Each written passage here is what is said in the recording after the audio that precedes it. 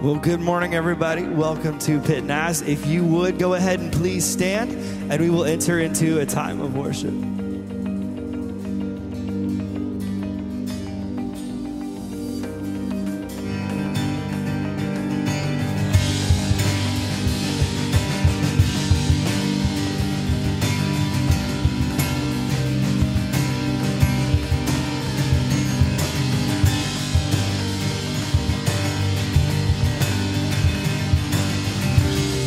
Who breaks the power?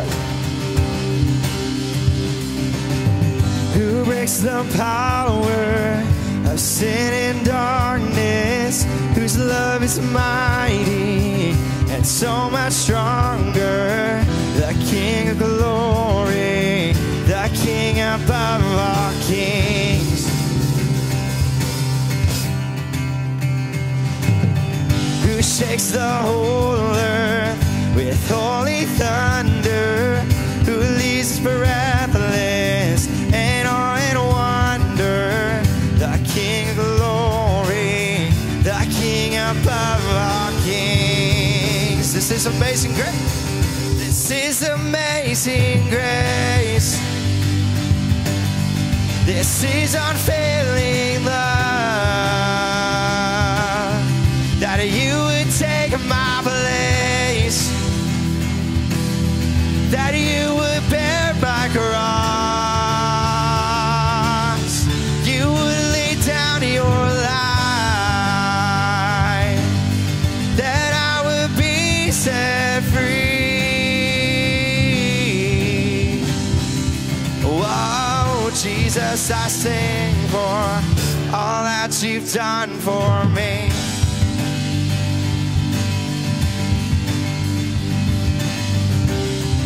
Who brings our chaos? Who brings our chaos back into order? Who makes the orphan a son and daughter? The King of glory, the King of glory, who rules the nations with truth and justice, shines like the sun in all of its brilliance. The King of glory, the King above all kings. This is amazing grace. This is unfailing love, that you would take my place, that you would bear my cross, you would lay down your life, that I would be set free. Whoa, Jesus, I sing for all that you've done for me.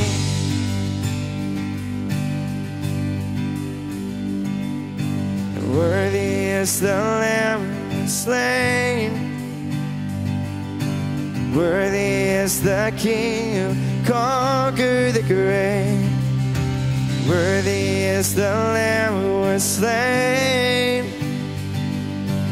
Worthy is the King who conquered the grave. Worthy is the Lamb who was slain. Worthy is the King who conquered the grave, and worthy is the Lamb who was slain. Worthy, worthy, worthy. This is amazing grace.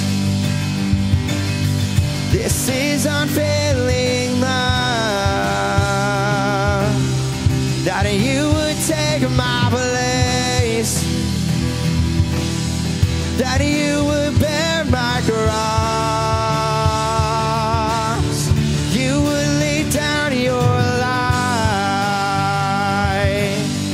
that I would be set free. Whoa, Jesus, I sing for all that you've done for me.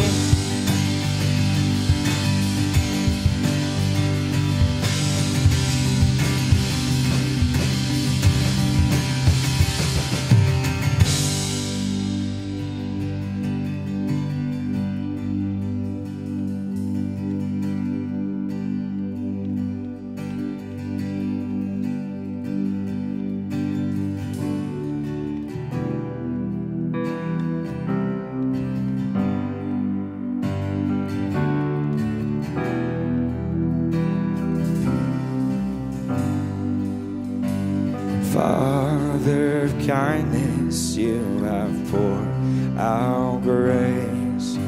You brought me out of darkness, you have filled me with peace. Giver of mercy, you're my help in time of need. Lord, I can't help but sing. Faithful you are, faithful forever you will be. Faithful you are, and all your promises are yes and amen. All your promises, all your promises are yes and amen.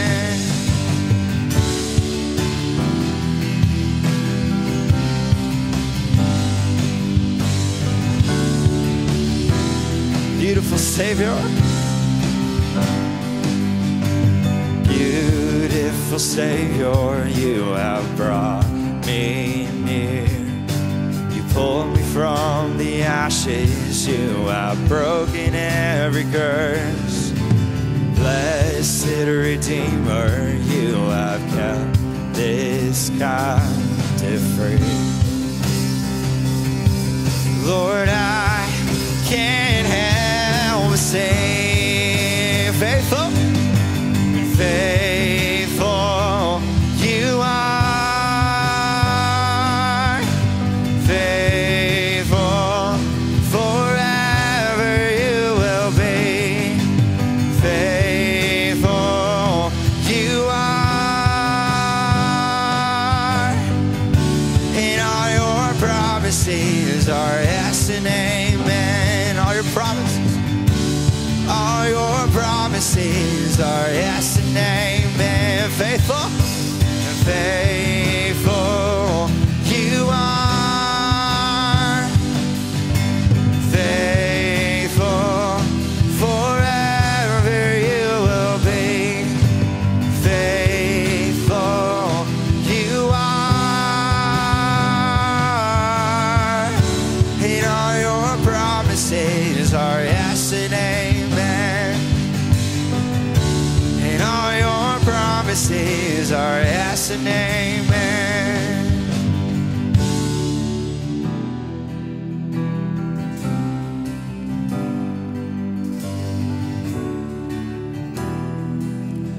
I will rest, and I will rest in your promises. My confidence is your faithfulness, and I will rest in your promises. My confidence is your faithfulness, and I will rest in your promises. My confidence is your faithfulness, and I will rest in your promises. My confidence is your faithfulness. Oh, faithful you are, and faithful forever you will be. Faithful you are, and all your promises are yes and amen. All your promises, and all your promises are yes and amen, and faithful you are, faithful forever you will be, faithful you are, and all your promises are yes and amen, promises are yes and amen.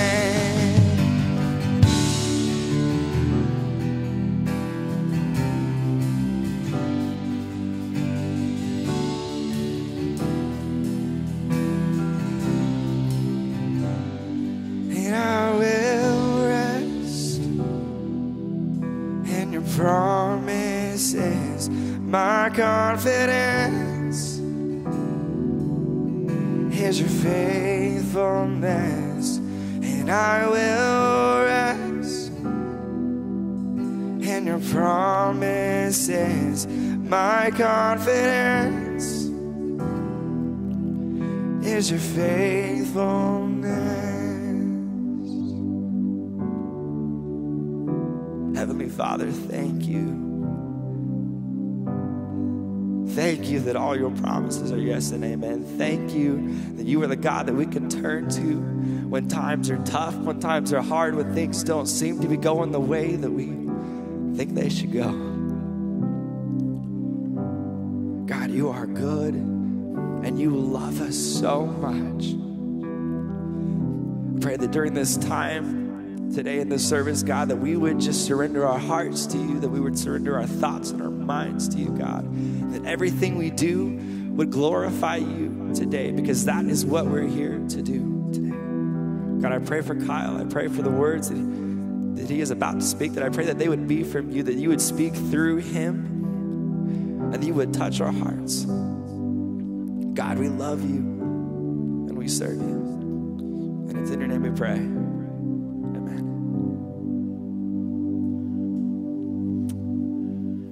Amen. Amen. God is good. Amen. Good morning. Welcome home. We are glad you're here today. If you're in Columbus this morning or you're here in Pittsburgh, welcome home. We just sang a song here in the Pittsburgh location that talks about the faithfulness of God. And so this morning, I just maybe sense the Spirit of God today before we get into anything. Let's just close our eyes today, this morning, here in Pittsburgh and in Columbus, if you want to do it online as well, and just tell God how he's been faithful to you. We just want to sense the Spirit today and begin there. Just tell God real quick, both locations this morning, how has God been faithful to you? Before we hear his word, can we just tell him how he's been faithful? Just take a second.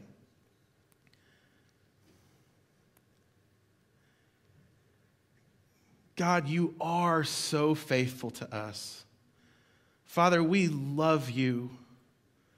God, just hear our heart, Lord, and how you have been faithful to us. We sense your Spirit today, and we give you praise in Jesus' name. Everyone said, amen. Amen. Well, God has been faithful. Amen. And if you were here last Sunday night from Columbus, or if you were from Pittsburgh, we were all gathered together here last Sunday night, and God just showed up in an amazing way. And we just want to celebrate just people leaning in and pressing in and finding some answers and hearing God's voice. And so we're hoping that that would happen again today, that God would allow us just to press in to what he has for us today. We're in this series called Distractions. And we've been talking about how God calls us to not live distracted, but to be intentional. In fact, most of the things that are accomplished in life, whether they're spiritual or otherwise, they usually, not always, but usually they happen intentionally. They don't typically happen naturally. And we are normally and naturally distracted, and so we want to avoid that. The word distract means to prevent from giving our full attention to something. One of Satan's biggest strategies that he uses, this is kind of an awareness, to raise an awareness series. One of the strategies that Satan uses more than anything else is just to distract us. And so I have a question today as we get into this morning. Have you ever felt like there is more going on than meets the eye? It's your grandchild or your child or someone who comes up to you and they're being nice, and maybe they're not normally nice, or at least they're not normally that nice, right? And you almost, whether you say it out loud or not, you're like, okay, what do you want? right? Why would you think I want anything, you know? And you quickly realize they do have an ulterior motive. Does it seem that no matter how hard you try, someone or something keeps distracting you from what God is calling you to do? Many of you know, maybe some of you don't, that I drive a school bus for USD 250. And every year, the route changes just a little bit because there's new kids on the bus. And so on one of my routes, there's a new stop. And so I'm like, I'm not going to miss this stop. I'm not going to forget this stop. And the first few days, I didn't miss the stop. And then there was this other kid, I won't say his name, who wouldn't sit down on the bus, right? So at first I said, will you sit down and can you sit down? And he wouldn't sit down. And so I'm saying, sit down. And I started gazing at the back and kind of glancing in front of me. And I missed a stop because I was focused and distracted by someone who wasn't paying attention. I didn't miss it by a lot. So I was able to just stop the bus and the kid their stop was able to get off. But I got to thinking about that illustration because sometimes God has something for us, and whether it's someone we care about or someone that's being an egghead like this kid was or whatever in our life, we can get distracted and miss the moment. I mean, did you realize there's times where maybe you're on your phone and your child said something really important to you and you missed it because you were distracted by the latest video that someone posted? We can all do that, right? So sometimes there's more going on than we even realize. In fact, what if your distraction is spiritual in nature? And that's what we're going to be talking about today, spiritual distractions. Say that with me. Spiritual distractions. Did you know that sometimes the argument that you got into it with your child or your husband or someone on the way to church, that it might be a little bit more spiritual than you realize?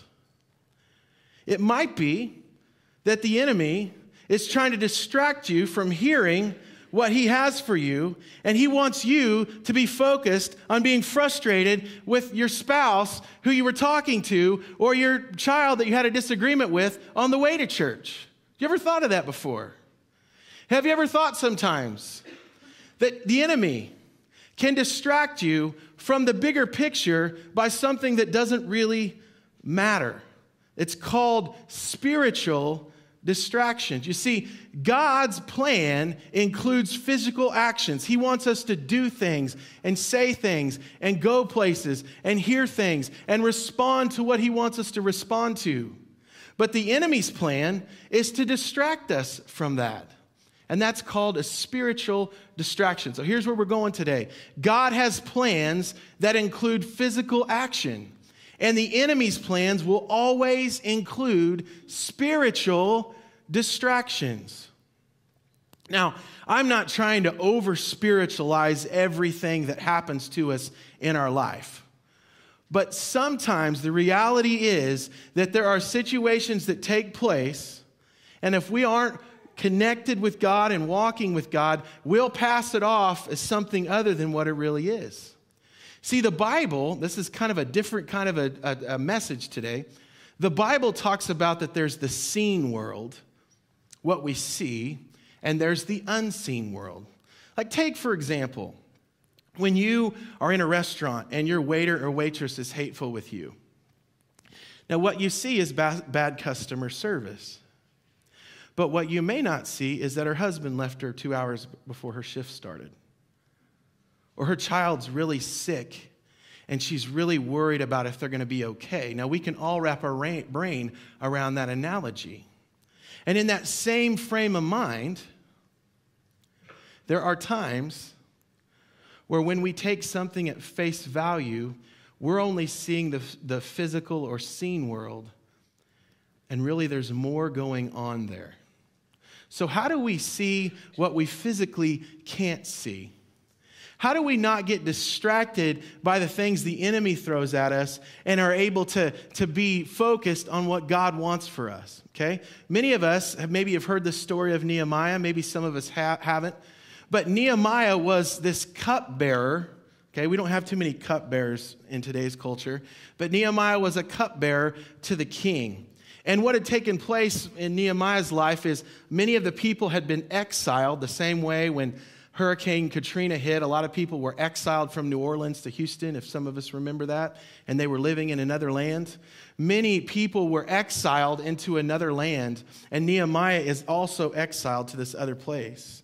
And he begins to hear about these walls in Jerusalem that have been destroyed. See, back then, a wall was a city's protection, and a wall was a security net or a safety net. It's like your front door to your house. Imagine if you had the same house, but you didn't have a front door. Would you feel a little vulnerable? Of course. And walls were like that back then for cities. And Nehemiah hears that they're in ruins, that these walls are in ruins. And God puts a burden on his heart to replace these walls. So he goes to the king, and a lot of things happen. And long story short, he's able to go back and begin to examine these walls and start to work on these walls. And while he's doing this, there is constant spiritual distractions taking place. There is an ongoing opposition taking place to the rebuilding of these walls. In fact, Scripture talks a lot about it in Nehemiah 6. So there's these two guys. I'll butcher their names if I say them, but they're there on the screen. So these two guys basically are kind of the leaders of trying to distract Nehemiah from what God's called him to do. Have you ever felt like that? Have you ever felt like someone or something is distracting you from what God has for you?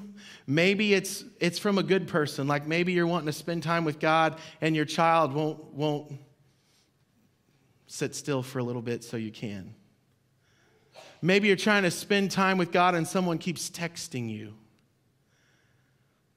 Maybe you're trying to do exactly what God's called you to do, and situations keep coming up to where you can't, or it seems like you can't. That's what these two guys were doing.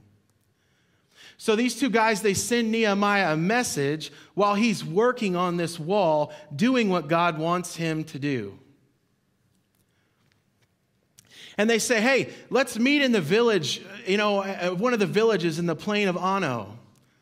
And so as he gets this message while he's working on the wall, it would be really easy for him to say, oh, okay, I guess I'll come down off the wall and go and meet with these guys. But his spiritual antenna is up because he's been spending time with God. See, I'm hoping today that this message wouldn't just challenge us, but it would change us. It would bring us to this place where we would start to seek, that our antenna would be up through time with God.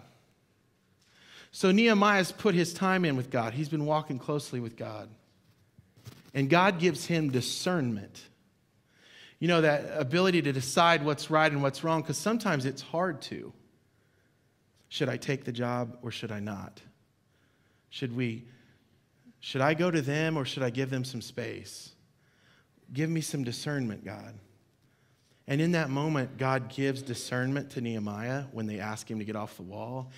And he realizes, that light comes on in his head. And he realizes they're plotting to harm me. They don't want to meet. See, the enemy throws a spiritual distraction at Nehemiah, but he catches it. So Nehemiah says, I sent this message to him. And we'll read about that in just a second. So before we go any farther, as we look at that, where he says, but I realized they were plotting to harm me, so I replied by sending this message. Here's what we can grab from that before we move on. Spiritual discernment reveals spiritual distractions. Spiritual discernment reveals spiritual distractions. Now, don't be distracted by this being something that's kind of hard to understand, or be distracted by it's hard for you to understand where we're going with this. Press in just a little bit, okay? As we walk with God, He gives us wisdom. He allows us to have wisdom and discernment to be able to determine what is a distraction And what is something that we actually do need to take action on? Just the other day, I just spent some time with God, and a few hours later, something came up where someone was wanting me to respond right now. And I just felt this whisper say to me, it can wait. It can wait till Monday. It doesn't have to be right now. Now, earlier on in the week, I had responded when I shouldn't have. My point with that is as we walk with God, He heightens that into our lives. So Nehemiah says, but I realized they were plotting to harm me. I realized they were plotting to harm me, so I replied by sending this message. I am engaged in a great work, so I can't come. Why should I stop working to come and meet with you? Can I just tell you today, some of us need to say no to some things so we can say yes to the right things. Some of us need to keep doing what God's called us to do and stop worrying about every little thing that people think. See, there's a real temptation sometimes to come off the wall because people think you should. People think sometimes that you need to take on their stuff. See, you can't please the one who created you if you're distracted by all the views of the people around you.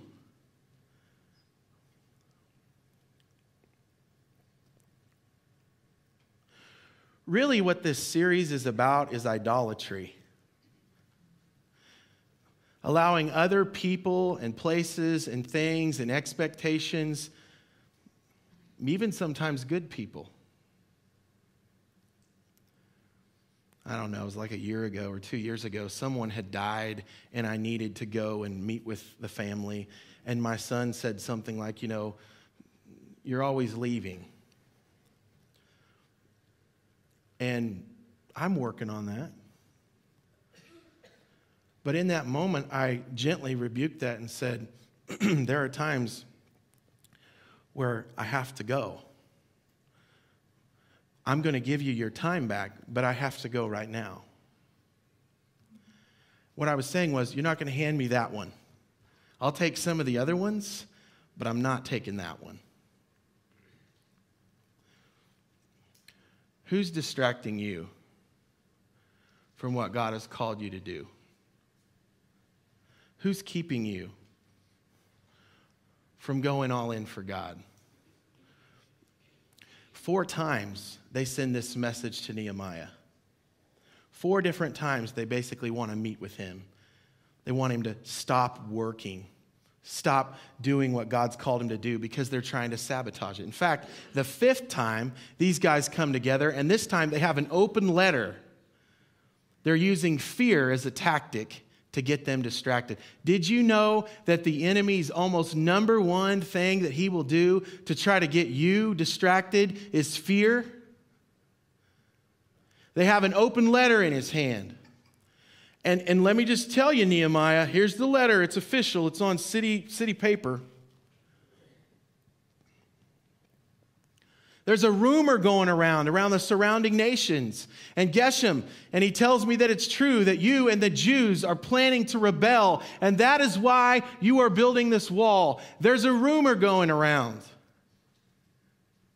If we can't get you to come down with subtlety, we'll try to make it official. There's this rumor going around. People are talking. People are saying stuff, so maybe you need to quit working for God. Maybe you need to do this. Maybe you need to do that. And man, there would be some pressure there. There would be some huge pressure for us. We would have to be walking with God to be able to see that one, because it's like the enemy has turned up the heat on the distraction. But Nehemiah is grounded in God.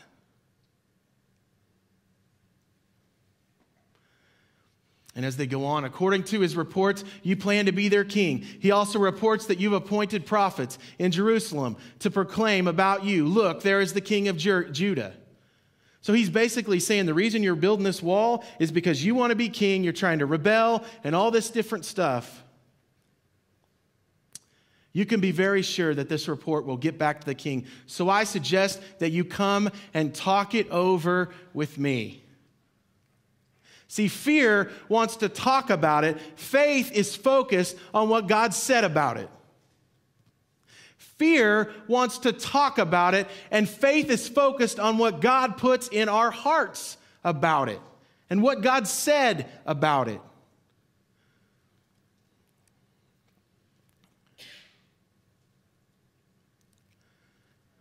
Well, let's just talk about it. Let's just talk about what you're already started doing. Let's just talk about it. There are times where we need to talk about it. When we planted the church in Columbus, we spent time praying about that. We spent time fasting over that. We spent time trying to figure out what God wanted. We had one couple in our church that lived in Columbus. And there was an appropriate amount of time where we needed to pray about it and get discernment about it and talk about it. For those of you in Columbus who maybe are new to the church, I went on sabbatical last year, and many of you joined me in praying about what God had for our church. And I talked with God about the fears, as many of you may have. I talked with God about it doesn't make sense on paper. The math doesn't make sense. I mean, you're supposed to launch a church, right, with a certain amount of people from that area. This doesn't make sense. And God revealed himself to me, and he revealed himself to us. And there was a time where it was time to stop talking about it, and it was time to start doing something about it. Amen? See, there's a time to talk about stuff, and there's a time where the talking is over, and it's time to get to work. If God has been calling you for a long period of time, or however long, and you know what he's asking you to do, and you keep sitting there thinking about it and talking it over with everybody on the phone and everyone around you and analyzing all of that, God might be telling you to stop talking about it and do something about it. Nehemiah had already settled the question in his heart. He had already decided that God had told him he was supposed to build the wall. Not only had he decided, he was working on it. And we can just know right now, raising awareness, okay, that just because God has said something to you doesn't mean that the devil's not going to try to test you. Doesn't mean that he's not going to come after you. It doesn't mean that everyone's going to understand what you're called to. I bet there was a lot of people that thought David was an idiot and crazy for going up against Goliath, who was 9'9" and weighed 500 pounds, and David was 12 years old and weighed 5 nothing, 100 nothing. Sounds crazy. But David wasn't distracted. Nehemiah wasn't distracted. And church, we got to quit being distracted. Your husband doesn't want you to go to church all the time because he's not a believer. Who's first, you or your husband? Your kids don't really feel like going to church, and you don't want to disappoint them. So you're distracted by trying to please them, and so they don't come. Who are you putting first? God or the kids?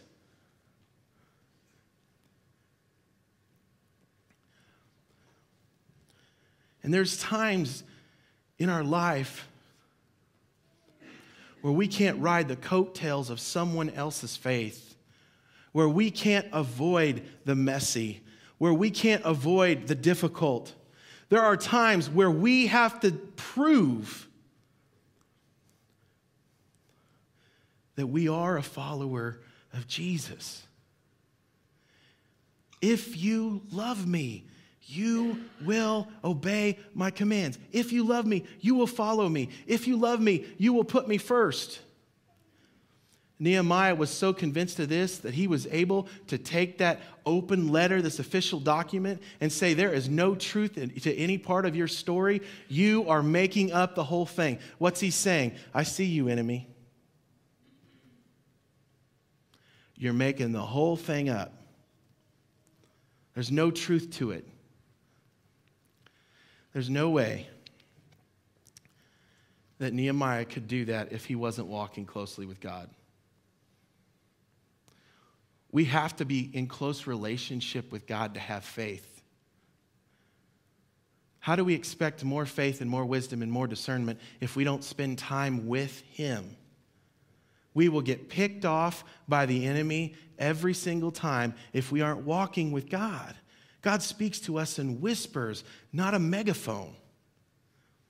Yeah, He's used a megaphone with me before, but typically He speaks to us in a still, small voice. Nehemiah says they were just trying to intimidate us, imagining that they could discourage us and stop the work. Who is trying to intimidate you from what God's called you to do? What if you stepped out in faith and you said to your spouse, you know what, I'm praying you come with me to church, but even if you don't, this is something I'm going to do. It's important to me. You know what? 30 years ago, I wronged you, but I'm no longer going to let you hold me spiritually hostage by what happened. I'm sorry it happened, and I've told you I'm sorry over and over and over, and if I could push a button and make it better, I could, but I can't. But I'm just telling you right now, I forgive you. I want you to forgive me, but I'm moving forward. I'm not going to be distracted by this anymore. And Nehemiah says, so I continued the work with an even greater determination.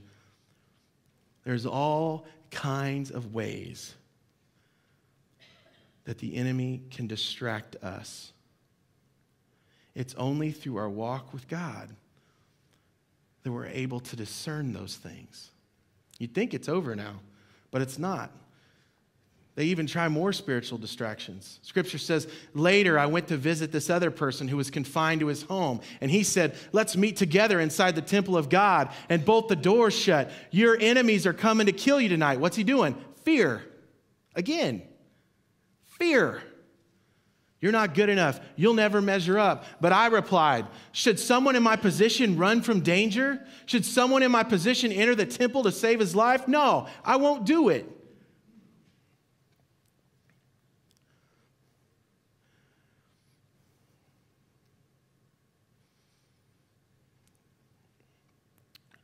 I was so sure that God had spoken to me about Columbus. I wasn't even remotely worried about how the board was going to handle that because I had heard from God. We have a great board, and they were on board. But if they weren't, I knew God was going to take care of that because I heard from God. And when you have heard from God, when He's spoken to you about something, it gives you faith. When you're not sure, fear can creep in. How do we get sure? We have to do the hard work of pressing in when we're tired, and we have to keep praying even when we don't hear anything. We have to fast when we would rather eat. We have to seek when we'd rather retreat. We have to allow God to do something in us instead of just pursuing everything that's around us. I realized that God had not spoken to him, but that he had uttered this prophecy against me because of these guys, and they had just hired him. They were hoping to intimidate me and make me sin. They would be able to accuse and discredit me. See, Satan has a strategy, church. We serve a God who's bigger, amen? We serve a God who's bigger. See, if Satan can destroy our faith in God's plan and replace it with fear, he's got us right where he wants us.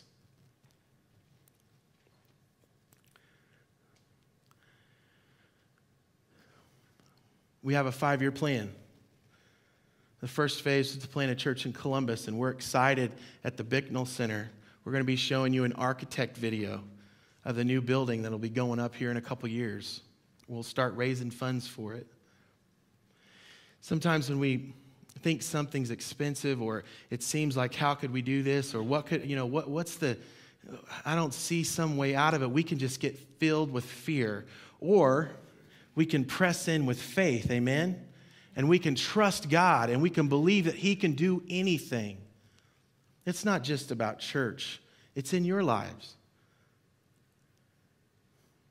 It's easy to get motivated by fear. In fact, talking with different elderly people, my grandma's one of them. It's naturally, we get filled with fear as we get older. My son's going to start driving here in a year or two. Fills me with fear. Is he going to text when he drives? Is the person across the road going to text even if he's not? And we could just go down this road where we're constantly filled with fear and anxiety. But as we walk with God, He helps us manage healthy tension between fear and faith. See, sometimes healthy fear is okay. See, healthy fear motivates me to pray that Noah wouldn't text, and healthy fear motivates me to pray that the other person wouldn't text. But also, as I walk with God, He also says to me, you can't spend all your time worrying about what ifs either, right? Spiritual distractions. Nehemiah knew what God had put in his heart, and his faith was bigger than his fear. I shared with you before, I'm standing on the edge of a cliff as a youth sponsor at camp. I spent 49 minutes up there. What got me to jump off, you've heard the story, was one, it was time to leave. Two, it was my only way down, but the one that really did it, because I thought about trying to climb down somehow without jumping, was the guy saying, if you're waiting for the feeling of fear to leave to jump, you're never going to jump.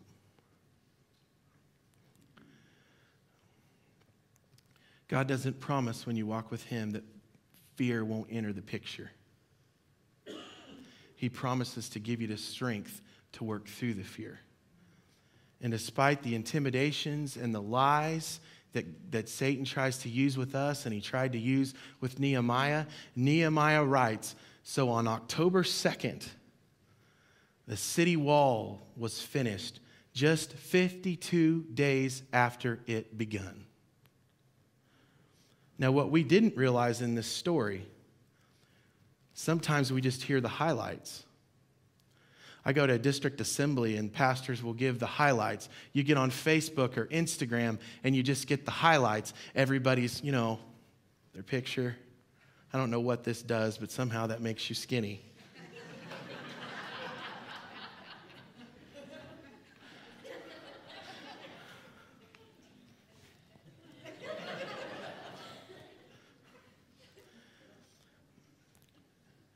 And what we don't know, we went on vacation this summer, and what people didn't see in the pictures is the amount of time my wife got up at 4:30 in the morning to save the money so we could go. That's what wasn't on Facebook. When we read Scripture where it says, so October 2nd, the wall was finished just 52 days after it begun, we don't necessarily, if we don't read the rest of the story, we don't see the enemy's attacks. I want us to imagine for just a minute, in Columbus, online here, what's the city wall in your life that needs to be built and needs to be finished? There's no way I have enough time to try to describe all the different things it could be. But God wants to finish some things He started in you. And you keep waiting for everything to be perfect before you take faith out to dinner. Some of you have really nice cars in your garage that you only drive when the weather's nice. Faith isn't like that. You don't just take faith out when the weather's clear. It's an all-weather thing. What if God, through you spending time with Him, allowed you to stop being distracted by all the whys and the ifs and the what could go wrong, and you just let God work in you? Can you imagine? So on October 2nd, not literally but figuratively, so that October 2nd could happen in your life. God's always kind of called me overseas, but you've never really said yes. Imagine October 2nd happening for you, where you actually said yes, and you actually started that process, and you actually went. I've been kind of thinking for some time that God's been calling us to foster care, but I don't. And what would October 2nd look like? How would October 2nd start? Maybe you filling out an application, maybe you meeting with someone. Well, I just for a while I felt like I needed to talk to some family, but every time I go over there, I'm distracted by their crankiness, or Satan starts overwhelming me with the fact that they probably won't listen. What if you just had your mind on October 2nd instead of what you saw in the scene world?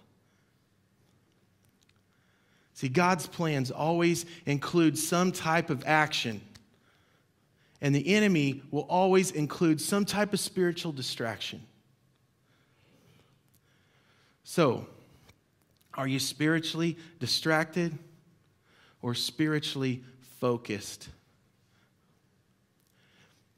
Are you spiritually distracted by Satan's fear tactics or spiritually focused through faith in Jesus Christ?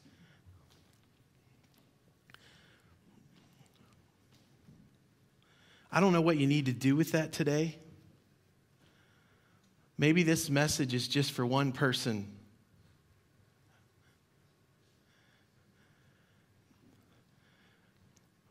My hope would be that there would be a few that God would, as you walk with Him, would begin to reveal to you what you need to focus on and what you need to say no to. What you need to stop being intimidated by and what you need to listen to. As we stand together in both locations, if you need to come and pray about this message or pray for someone else, you can do that today in either location. If you want to just talk with God right where you're at, you can do that. But if I was Satan right now, my strategy would be to get you to focus on what you got to do next after this service. I would start to try to get you to focus on that this would wrap up so you could get out of here. I would draw your attention to the to-do list you've got to do before tomorrow. If I was the enemy, that's what I would do. What if you pressed in? You ignored all of that and you let God speak to your heart today and you let Him show you how you might be distracted. Let's worship this morning.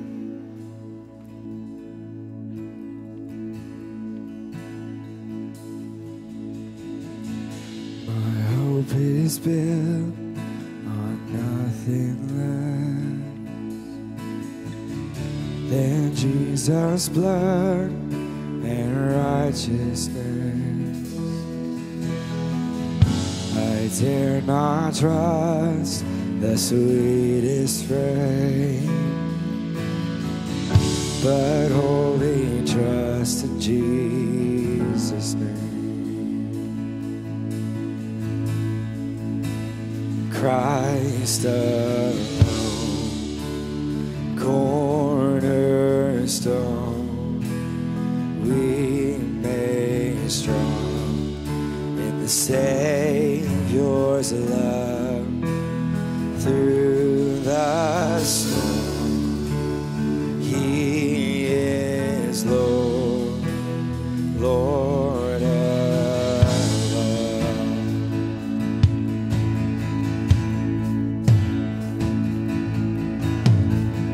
When darkness seems to hide His face, I rest on His unchanging grace. In every high and stormy gale, my anchor holds within a veil. My anchor holds within the veil. Christ alone, cornerstone, weak made strong in the Savior's love. Through the storm, He is Lord, Lord of all.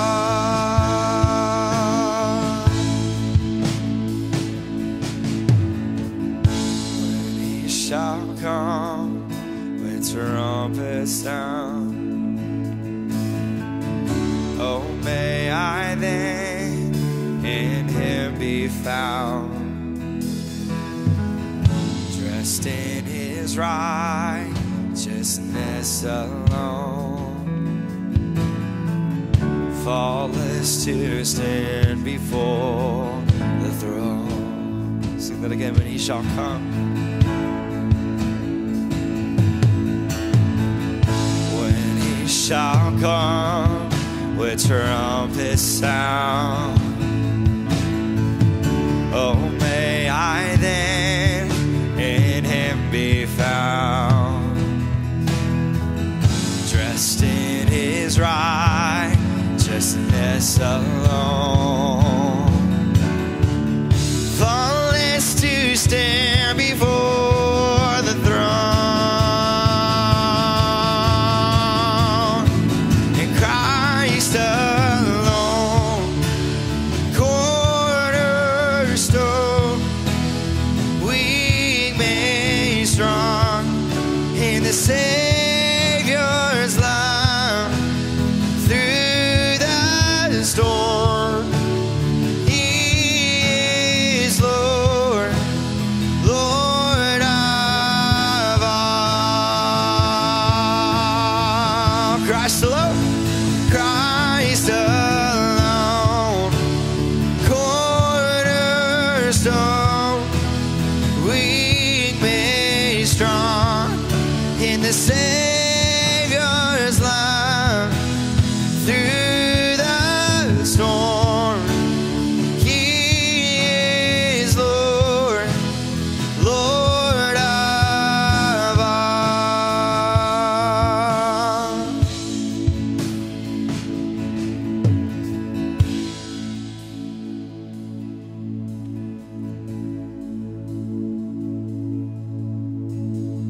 Second, just 1 second, and think about what Kyle said. Satan's always trying to always, in every way, shape, and form, anything he can do to get our minds off of what God wants us to focus on, he's going to do something. And sometimes it's the little things that get you more than the big things. And so I wonder today if there's something that God spoke to you about, something that He started to tug on your heart about, maybe something that He was just like, maybe it's time for this. Maybe it's time to step away from this, or to start doing this, or to start acting in this way towards your parents or your family or your friends. And start acting this way at work. Start believing this way. Maybe it's something smaller or something bigger than that. But what Kyle said, it wrecks me every time I hear it. Maybe God wants you to change and not just be challenged.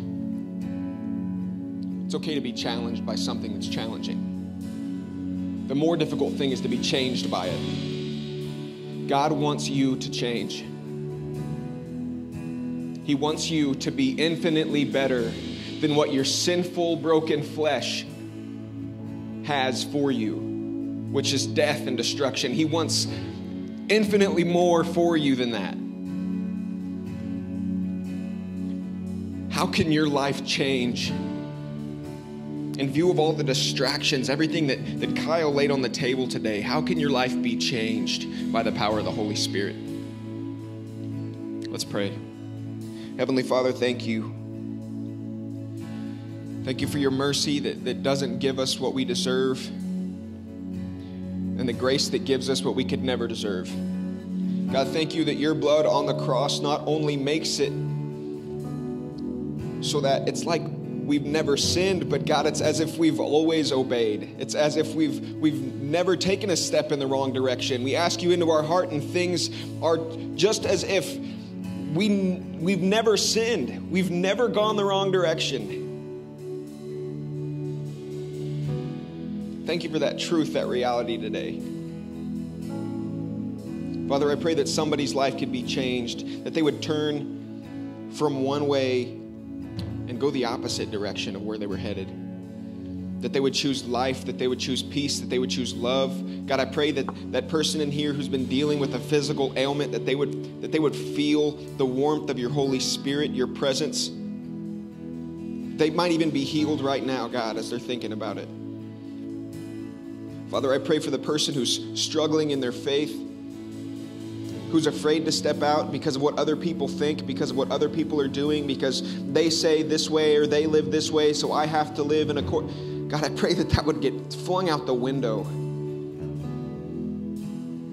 That they would forget about everything that their past had, and that they would look forward to the future with you. That they would dive into your word, that they would fall in love with you. Pray for that person who's having a hard time at home. Every little thing seems to take away their time. Every little thing seems to take that extra second that you thought, maybe, God, I could give this moment to you. God, I don't just pray that those distractions would become less, but I pray that that person would have the boldness to wake up a minute earlier, to stay up a minute later, God, because you're worth it. So, Father, as the ushers come forward, as we continue to worship you in giving, I pray that you would take what we give and multiply it times 1 billion. Take it and use it, and whenever we see people in our community, we would have compassion and believe that the church can actually do something about it, because we are the church, God. And if we are willing to give and to do what you've called us to do, God, the whole world can be changed. Father, thank you so much. I pray that you would bless this offering, bless these finances. Help us to do what you're calling us to do and to no longer be distracted by what the enemy has for us. We love you so much. In Jesus' name, amen.